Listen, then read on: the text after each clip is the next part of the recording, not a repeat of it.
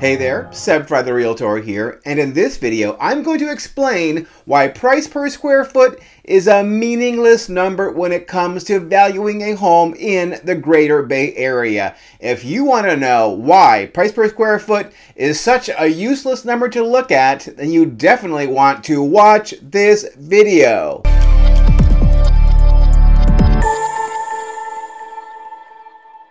Alright, well before I get into all that, I first want to say thank you so much for clicking on the link to watch this video. I sure do appreciate it. And would you do me one favor though? Would you mash that subscribe button right there and subscribe to my YouTube channel? I would surely appreciate it if you would. And don't forget, click that little bell to make sure that you get a notification every time I put up a brand new fun fact-filled video, something like this one. You know, it seems that in my work as a realtor, I am always talking about price per square foot. People are always asking me about price per square foot, and they oftentimes cite that as a number by which, you can figure out how much a particular home is worth. And, I myself, I do talk a lot about price per square foot. Why? If you are a longtime viewer of my YouTube channel, you probably know that I oftentimes cite price per square foot in my monthly market reports.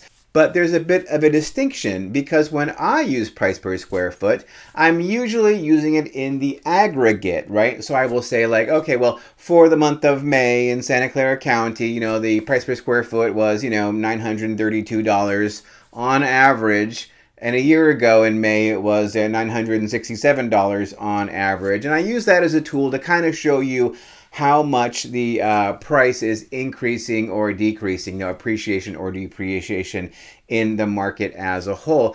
And sometimes I may use price per square foot, as a, way to say like, homes in a particular neighborhood are selling for an average between, $900 and $1,000 a square foot. But it's just an average and it's usually just a range. But so many people take price per square foot as kind of like, like a rule or a law or like a fact which can be used to say how much a particular house might be worth. And the reason I'm thinking about this is because I had a series of email correspondences with a gentleman, and actually I've been corresponding with him for, about 7 or 8 years now about how much his house is worth. And he mentioned that he had talked to another realtor. If you can believe it, I don't know why he'd be talking to any other realtor. Can't imagine it. But he was talking to another realtor. And that realtor said, it's hard to find any houses which are selling for less than $1,000 a square foot. Most homes are selling for more than $1,000 a square foot. And so this homeowner took that to mean that his house was worth $2.45 million at least, because his house was 2,450 square feet.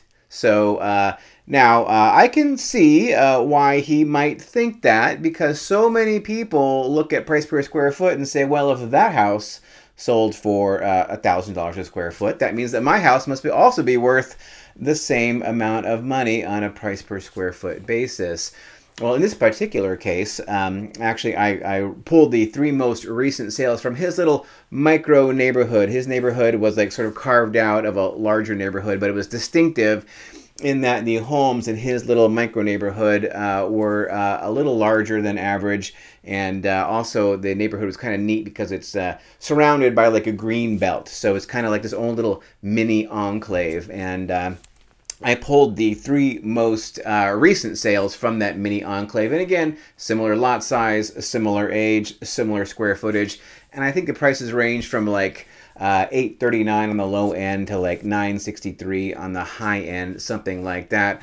All of them were below $1,000 a square foot. And so was this other realtor lying to him when he said that, most homes are selling for more than $1,000 a square foot? Well, I'm not really quite sure exactly what that other realtor may have said, but it is true. It's definitely true that many, many homes are selling for more than $1,000 a square foot. But which homes are selling for more than $1,000 a square foot? Well, guess what? The homes that are selling for more than $1,000 a square foot tend to be, more than anything else, smaller homes. And because they're smaller, they tend to be older. And because they're older, they tend to be crappier than newer, larger homes that sell for less price per square foot than these smaller, older, crappier homes. Now, why is that? Why would a older, smaller, and crappier home cost more per square foot than a larger, newer, nicer home? Well, that's a very good question. And that's because price per square foot is a useless metric for trying to figure out how much a house is worth. Okay, I said it. It's a useless metric. All right, and the reason why, the biggest reason why, is because price per square foot does not include the value of the land. It just talks about the value of the building, right? And it does not in any way account for lot value, which here in the greater San Francisco Bay Area, the lot value is typically 50 to 65% of the total value of what you're buying when you buy a property. It's the dirt that is worth so much. Another reason why price per square foot is not very useful when evaluating what a home is worth is because, the first square foot that you build costs a heck of a lot more than the last square foot that you build, because it doesn't account for so many different factors, like even excluding the land cost, right? What about permitting costs, or the cost for a driveway, or the cost for grading, or the costs for, like the foundation itself, or the roof, and the fact that when you're building a house, generally speaking, you only have one kitchen, not two kitchens, and the kitchen is the most expensive room in the house by far. And so when you just simply add square footage to your project, you are not going to be having a linear increase in the cost. You're going to have like a decreasing increase in the cost per square foot, because many of these costs will not increase very much, if at all, when you increase the square footage. And as an example, let's just say that you are going to buy a house from a developer, including the lot, and it was a 1,000 square foot house. And you said, okay, developer, how much for this lot with the house built at 1,000 square feet? And he might say $500,000. Obviously, he wouldn't say that around here, but he might say that in Topeka, Kansas. I don't know. But okay, so let's just use round numbers, $500,000, 1,000 square foot house. And then you said, okay, listen, I don't want a 1,000 square foot house. I want to have a 2,000 square foot house. So just put a second story on that, will you? And he would say, sure. And would the cost then go from $500,000 to $1 million?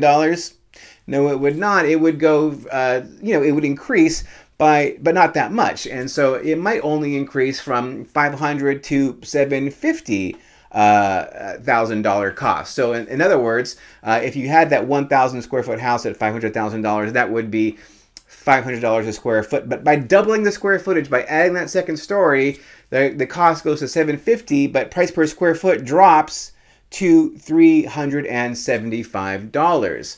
And so when you are trying to figure out how much a house is worth by price per square foot, it really only tends to work out if you are actually valuing identical homes. Homes that have the same lot size, that are in the more or less exact same location, that were built at the same time, by the same builder, with the exact same finishes, and have exactly the same amount of maintenance, right? So if those things are true, then in fact it is quite likely that the price per square foot between house A and house B, which are essentially identical, although they're not exactly identical because you can never have the exact identical location, but if they are basically identical, you would find that the price for those two identical homes, if they really are identical, is going to be pretty much the same. But the fact is that, most homes, as they go through life, as they get 10, 20, 30, 40, 50 years old, whatever it may be, there are going to be some changes to the property,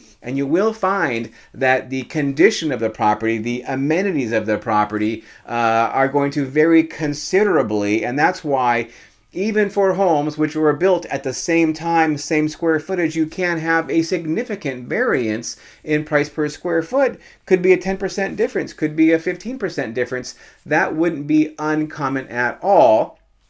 And of course, there are some other things to consider, is that, like one house sells in January and one house sells in April, and you could find that there is a big difference in price there, simply because of market dynamics. It could be that, the market, there was less demand and more supply in January, and then in April there was less supply and more demand, or you could find that Realtor A was not a very good realtor and took the first offer that came along. Realtor B was a strong realtor and negotiated very heavily for his client and was able to secure a much higher price for basically the same house by doing much better marketing and pricing and negotiating. And so there's a lot of flexibility there, and the price of your house, it could depend greatly based on all of those factors, and price per square foot isn't really one of them. That's not the thing that's going to tell you how much your house is going to sell for. So if you're trying to figure out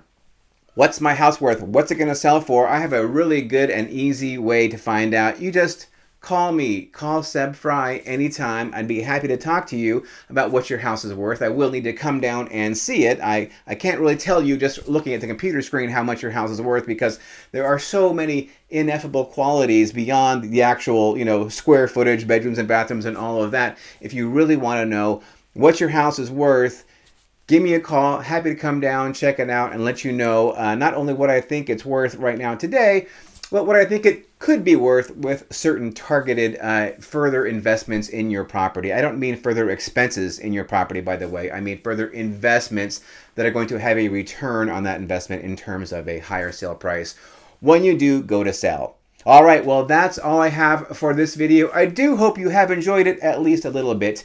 And if you have enjoyed this video, I'm guessing that you might also enjoy some of these videos over here. These are some of the most popular videos here on my YouTube channel, so please do check those out. All right, that's all I have for this one. Thanks so very much for watching, and please stay tuned.